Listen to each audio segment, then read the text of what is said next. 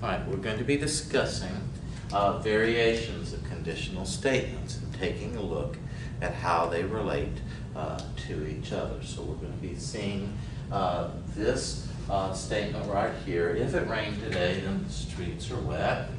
And here is our P, and here is our Q. And we have some variations of how these things are put together. So let's just, by the way, see how this P and Q are put together. Okay. So this is not working. Here we go. Here's P and here's Q. And true, true, false, false, true, false, true, false. Now we learned earlier with a variation of the conditional that the only way a conditional statement can be false is if the condition is met and the promise is not kept. So this part is false and all the rest of these parts are true. Okay? And so what we want to understand is that this is actually called right here, this is called the positive form. Okay? Here's our positive form of the conditional. If it rained today, then the streets are wet. And now we're going to look at another way we could arrange this. Suppose I said if Q, then P, and that would be if the streets are wet,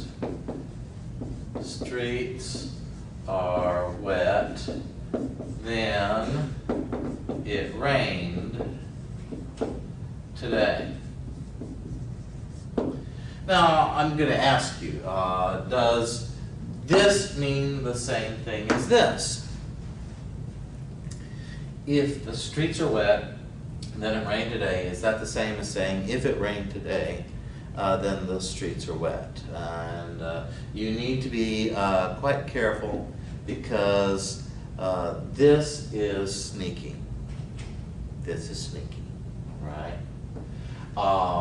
So let's just see. Well, if true, then true is true. If true, then false is false. If false, then true is true. Why? Because no condition was met, and so the person could do whatever like, or whatever happens will happen. If false, then false is true. This form right here is called the converse form, okay? And all the converse form does is switch the positions. And it doesn't mean the same thing. Okay? Well, about half the time you have the same thing. But notice what's going on in here. These values are interchanged. So the converse and the positive form are not equivalent. Two statements are only equivalent if they have exactly the same truth value. And these do not have exactly the same truth value. Well then, how about this statement, okay? So we're going to say, well, if it didn't rain today, then the streets are not wet, okay? Well, of course, you can see that this is not P, and this is not Q. And so we can ask ourselves, well, what is this? You know, is this the same thing as this? Does it mean this? So am I saying if it didn't rain today, then the streets aren't wet? Well, I could actually take a look over here. Here is where it rained today, and here is where it didn't rain today. And here's where it didn't rain today. Are the streets wet? Well, possible the streets could be wet, and it's possible they aren't, and both statements would be true. So obviously, that's not quite the case. So I'll tell you what, let's go ahead and parse this out as a truth in the truth table. If it didn't rain today, then the streets are not wet. So we're looking at if not P, then not Q. So we have to consider a couple things here, all right? We'll sort of slip them in here. Here's not P. We're going to put in not P at the moment. And that's going to be false, false, true, true. Okay. And not Q.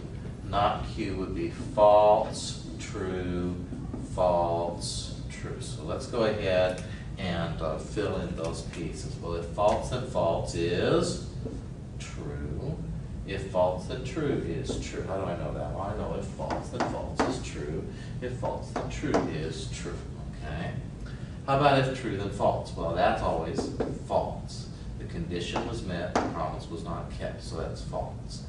How about if true then true? That's true. Okay, well guess what? Look at this. Can you see that this form means the same as that form? This form right here is called the inverse. Okay, that's called the inverse. And with the inverse has exactly the same truth values, truth statements as the converse. And can you see then these two forms are equivalent? So let's put this these values right here. True, true, false, true, true, true, false, true, right there. Well, there is one more form that we need to talk about, and it's called the contrapositive. Contrapositive. Okay. And it goes like this. If not Q, then not P. Okay. If not Q, then not P. Now, if not Q, then not P would be if false, then false. If not Q, then not P would be if true, then false. If not Q, then not P would be if false, then true. And if not Q, then not P would be if true, then true. Now let's see, if false, then false is true. Get that from here. If true, then false is false. If false, then true is true. And if true, then true is true. Well, can you see what our results are right here? This is exactly the same thing as the positive form. The contrapositive and the positive forms are equivalent because they have exactly the same truth values. So, these are variations of the conditional. The converse and the inverse do not mean the same thing as the positive form. Occasionally, when we're working with rules of logic and talking about argument, we have to form some of these statements. So if I'm trying to find out whether a conditional statement like if the sum of the numbers is even, then the numbers are even, I could form a contrapositive statement and solve it that way. And as long as I solve the contrapositive, then I have solved the positive form because both of those are equivalent. Similarly, if I'm looking at converse or inverse, I can do those. So these statements are equivalent and these statements are equivalent, and that deals with our variations of the conditional. All right, we have one more thing which we need to talk about here in this section of dealing with the rules of logic. And this deals with something called the biconditional, and we would like to understand what the biconditional is and what it means and how to evaluate it. The biconditional goes, it looks like this symbolically, okay? And we write P if and only if Q. Okay, so let's use an example here. So you may go out to play if and only if you eat your broccoli. Okay. So you may go out to play if and only if you eat your broccoli. Well, let's see.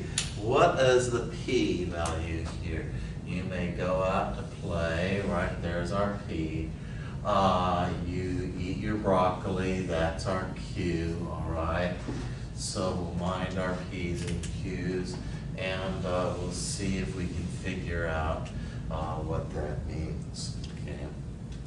So here is P, here is Q, here's P, if and only if, Q, true, true, false, false, true, false, true, false, okay?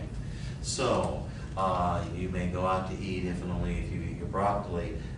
You go out to play, you've eaten your broccoli, they're both true, absolutely you can go out to play. Here, you can see that this is a kind of condition for this to be met, right?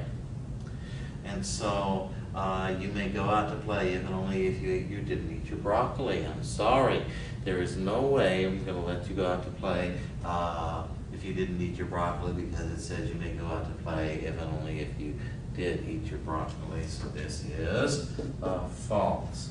Well, here you may go out to play if and only if you eat your broccoli. If you ate your broccoli, is there a way I can legitimately deny you from going out to play? And the answer is no. Okay. So this part is false. I have essentially guaranteed that going out to play and eating your broccoli mean exactly the same thing. You know, you get to do one if you have done the other. Okay. You may not do one if you have not done the other. So here, you may not go out to play. You did not eat your broccoli. Well, this is a just punishment right here, okay? So this is a true statement right there. Here is the essential meaning. P has the same truth value as Q. You can think of it as sort of an equal sign. Does P have the same truth value as true? Yes. Does P have the same truth value as Q here? No. Does P have the same truth value as Q here? No. And does P have the same truth value as Q here? And the answer is no. All right. So you can see what we have there. Well, this biconditional actually sort of looks like two arrows. It looks like an if P then Q, and it looks like, essentially, look at this, an if Q then P. Now, you know, I know we don't write that like that, do we? Okay, but it's still the same idea. So here we'll do if Q then P. But you could see we possibly could draw the letter backwards. It looks like it in there. So if P then Q, what do we know about if P then Q? Well, we know that a conditional is only false if the condition is met and the promise is not kept. So this, under this thing here is this. Here, this is the condition, here is the promise, okay?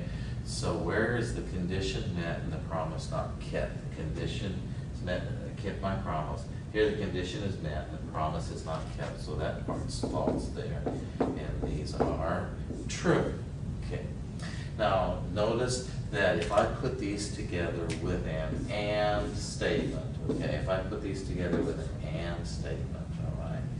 Notice true and true is true, false and true is false, true and false is false, true and true is true. And here's this, it's the same thing as that. This is saying essentially if P then Q and if Q then P.